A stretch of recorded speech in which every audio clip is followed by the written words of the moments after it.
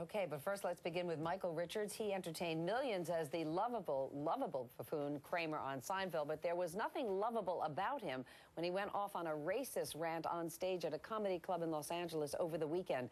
Late last night, Richards said he's sorry. NBC's Jennifer London has the story. I'm really busted up over this, and I'm very, very sorry. On Monday night, Michael Richards unexpectedly joined Jerry Seinfeld on The Late Show with David Letterman. For years, the two made audiences laugh as Jerry and Kramer.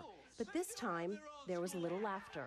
I lost my temper on stage. I was at a comedy club trying to do my act, and I got heckled, and I took it badly and went into a rage. You guys have been talking and talking and talking! Richards was trying to put out the firestorm he ignited with racial slurs during a stand-up routine Friday night in Los Angeles. Shut up! 50 years ago, you had your own tied down with a fork up your ass! Richards' tirade against two black audience members who were talking during his act was caught on tape and posted on the celebrity website TMZ.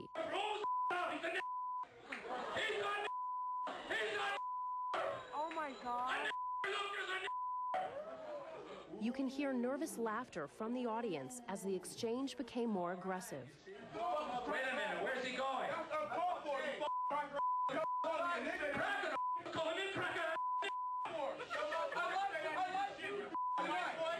Richards' remarks drew condemnation Monday from civil rights activists in Los Angeles. We're saying to Mr. Richards that it's unacceptable hate speech. To the owner of the Laugh Factory, he's not welcome to this club. To callers on the Tom Leykis radio show. Yeah, he did go off. I mean, it was completely inexcusable.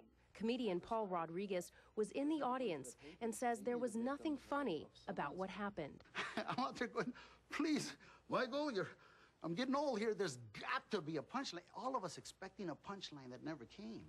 According to Rodriguez, Richards reopened old wounds, surprising in the face of the furor over Mel Gibson's anti-Semitic rant this summer. It is sad that him being of the Jewish faith so closely on the heels of the Mel Gibson incident, the audience came here expecting to see Kramer, and they got Mark Furman. Even Jerry Seinfeld, who was previously scheduled to appear on Letterman Monday night, said he was upset by Richards' tirade. You know, I was extremely upset about it, and he is extremely upset about it, and I asked him if he would come on the show tonight. I'm not a racist. That's what's so insane about this. I don't... and yet, it's said. It comes through. It fires out of me. You see, there's still those words, those words, those words. It's now a question of whether those words or Richards' apology will ring true. For today, Jennifer London, NBC News, Hollywood.